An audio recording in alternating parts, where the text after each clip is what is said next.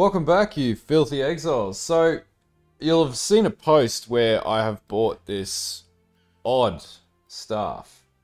You might be wondering what am I actually doing with this? Well, I had a crazy idea. I was getting bored of playing, I guess.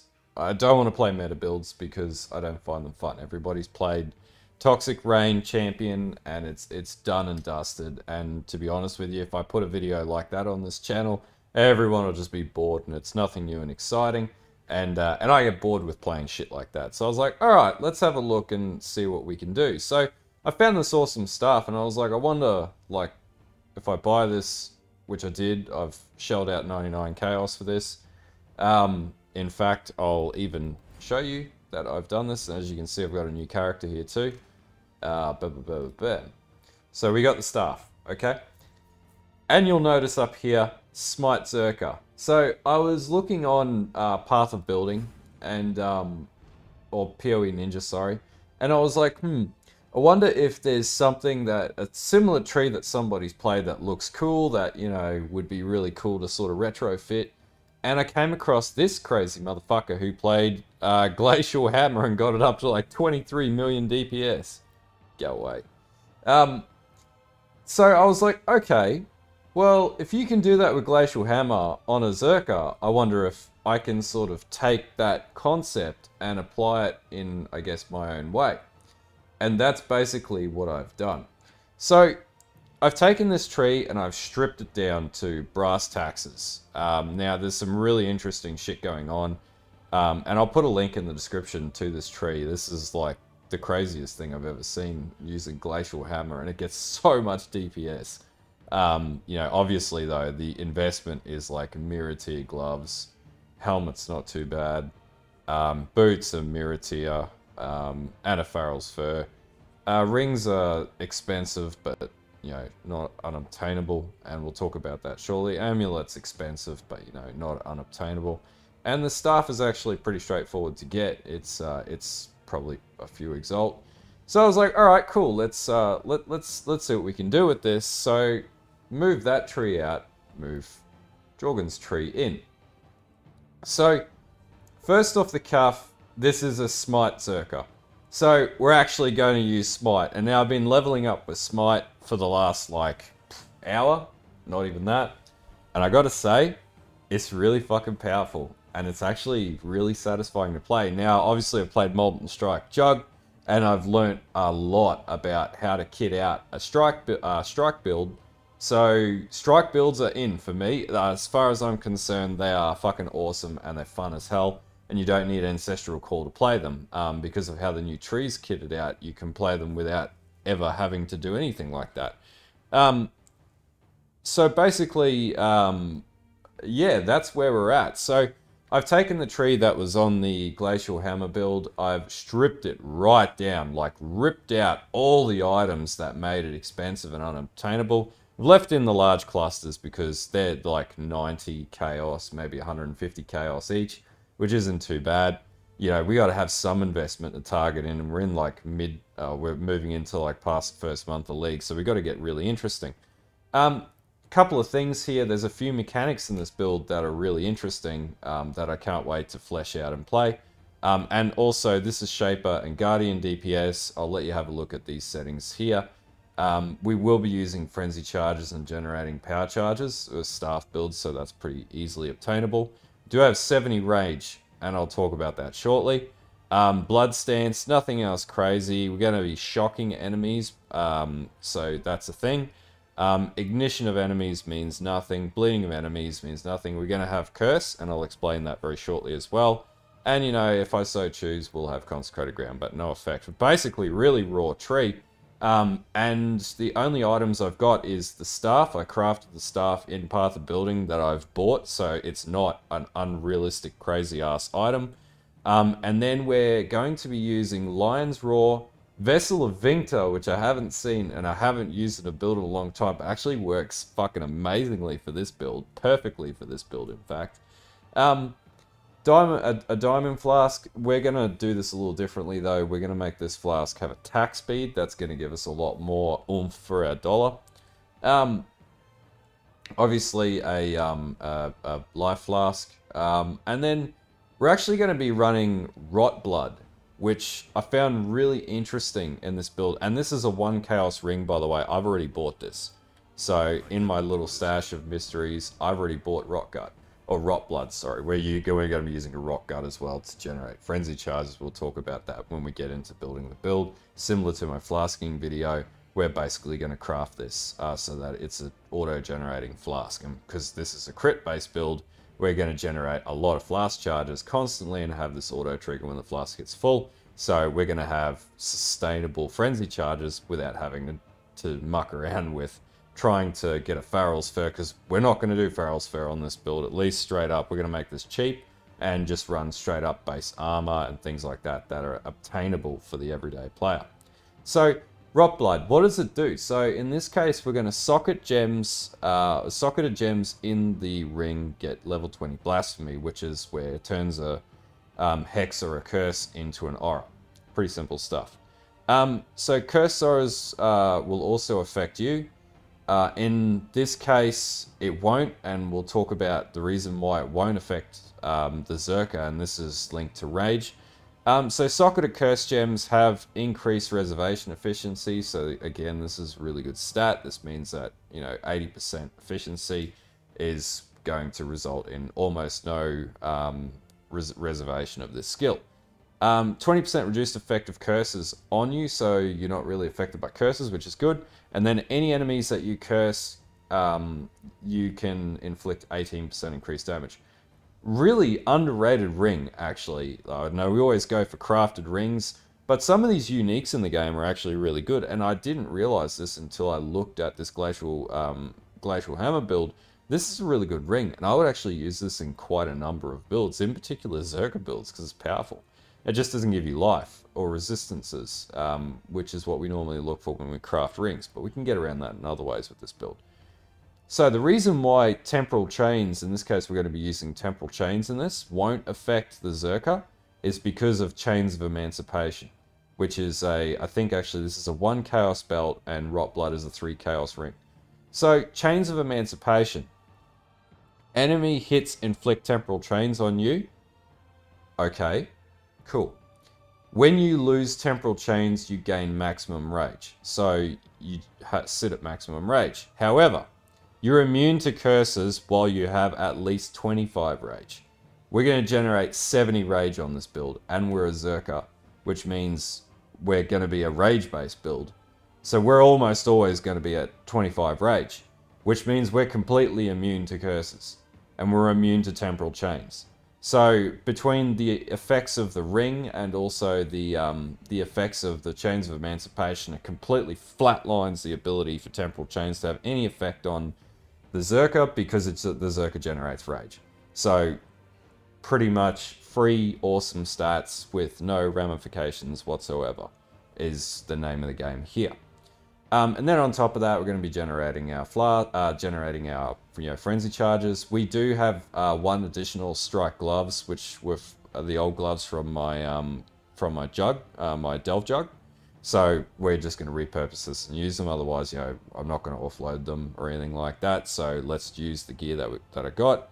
And then basically we're going to be stacking a lot of chaos resist on this build through gearing and through the tree and whatnot as well.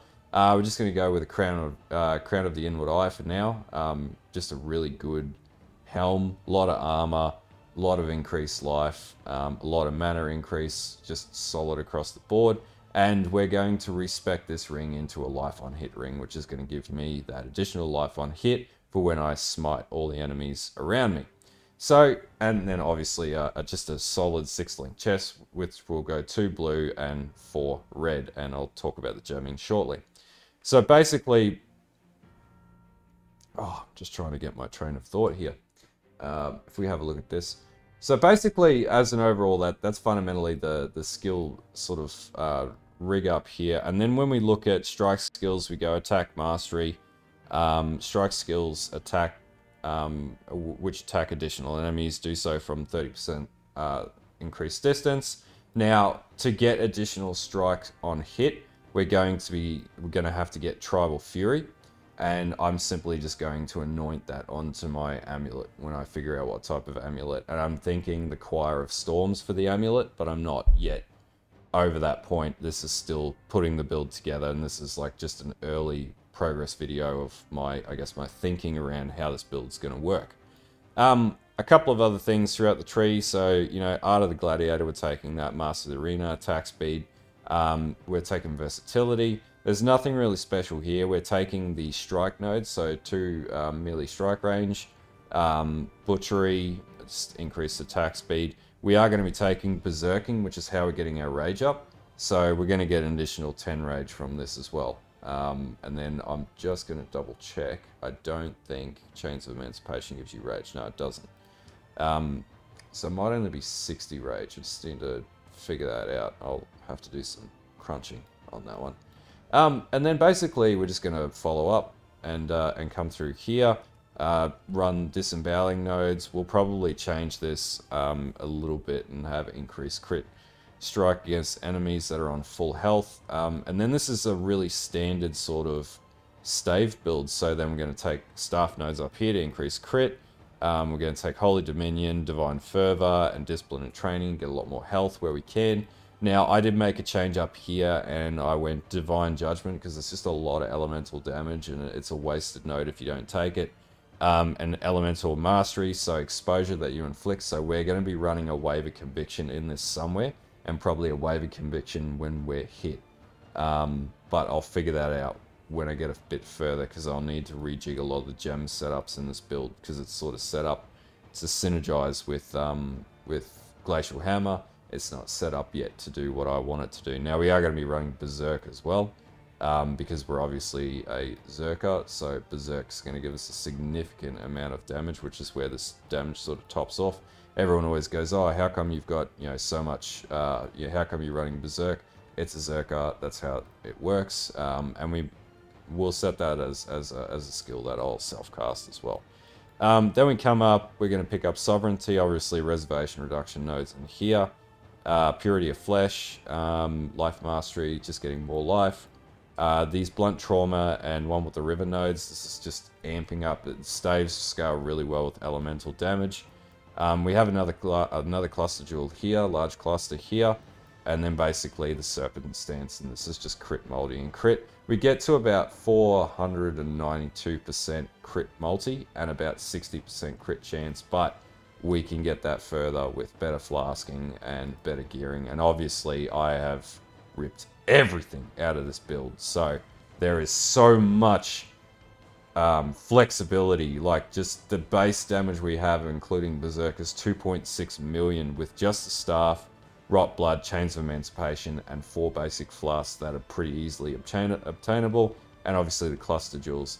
This build can really scale in damage in all different ways and survivability. Like, even at this point, we have, you know, 3,650 health, and we haven't even got health anywhere else in this build. So there's a lot of ways that I'm going to spec this build up and change it and make it really cool and tanky and everything else in between. But it's early days. So skill setups, pretty much we're going to be running Wrath, Defiance, Banner, Precision, and then obviously we're going to have our Aura, our Blasphemy, Temporal Chains, so that's all going to be our reservation that we're going to be running for that. And also Blood and Sand, we're going to be running Blood Rage and Molten Shell, but we'll set that on a custom damage taken. And then obviously Berserk, we'll run Ancestral Protector. I don't run Hydrosphere. I don't see a need for it, so I'm not going to be running Hydrosphere. I might change my decision depending on how damage goes, because Hydrosphere is pretty cool. Leap Slam, yep, we're going to run Leap Slam. No Immortal Call. You don't need Immortal Call if you're running Molten Shell. It's stupid to do that. You can only have one guard skill up at once, so we're going to change that. And Smite. So we're going to take Smite, Multi-Strike, and this had Awakened Jewels in it before. I've taken Awakened Jewels out. You don't imagine the damage you can get if you got Awakened Jewels at this point. It's 2.6 Awakened Jewels, take it up to 3.08 mil, and then basically this build can easily get to 5-6 million DPS on hit, and also area effects at 2.3 mil DPS. So this is a very good build. Like, as it stands right now, it is strong. It scales without any real intervention at this stage, unless there's something in this tree I don't know about, but I'm pretty confident that it should be okay.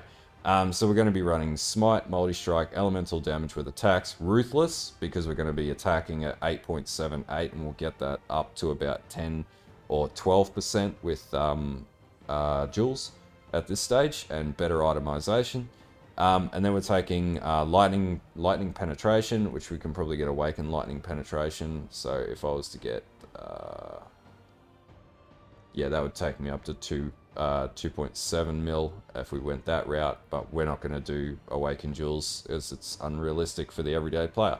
And then increase critical strike damage multiplier. So this is going to get our crit up to that 492% mark, which is just going to be disgusting, considering we're going to be critting everything on the screen.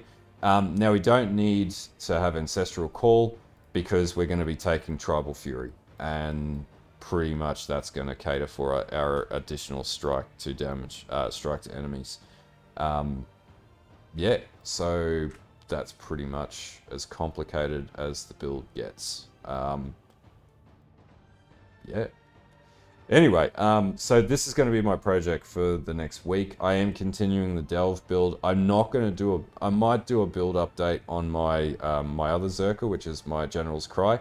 I've already done a build for that, but I might do another build guide for that. I'll probably do a build guide for my Molten Strike Jug, because we're pushing down to 400 plus Delve now, so that's pretty solid sort of midpoint to hit. And it's respectable. Now, it does struggle with bossing. It's not made for bossing, it's made for pushing Delve. This is a character that's probably more conducive to bossing. But yeah, there'll be more progress videos for this one. This is just a really cool build. I wanted to sort of do a video on it and talk my way through it. And that also helps me consolidate my logic around the build. I'll put the POB in the description. I'll put the Glacial Hammer POB in the description because I think it's really cool. And yeah, anyway, until next time, have a good one, and bye.